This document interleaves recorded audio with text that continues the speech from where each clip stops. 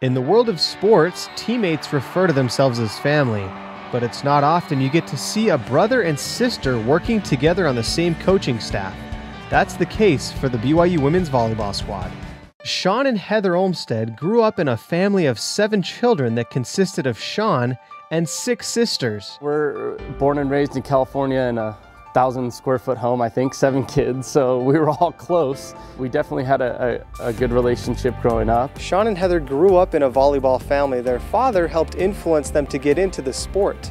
They would soon realize that they weren't just good at volleyball, they worked well together.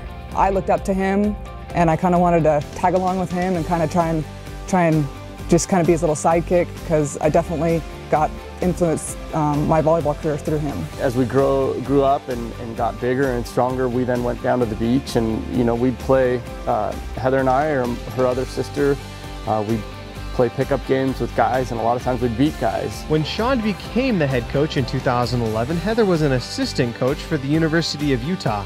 It wasn't long, though, before Heather would make the move south to coach with her older brother. That was something that was just too good to pass up. It was kind of once in a lifetime and kind of a dream come true. When I was given this position, I immediately thought of her. She's one of those coaches that will do anything they can to learn, go stay at a different university for a week here and there. She does all those things that I think are important. In the 2 years leading up to the Olmsteads' first season coaching together, the Cougs were a combined 23-30.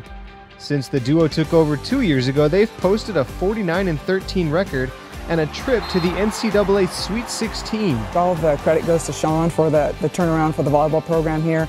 He's done an amazing job with these girls. I'm comfortable to go to her because there's a loyalty, there's a trust. Despite the success this sibling combo has had at BYU, they are above all still family. Heather, most importantly, is a wonderful aunt to my kids.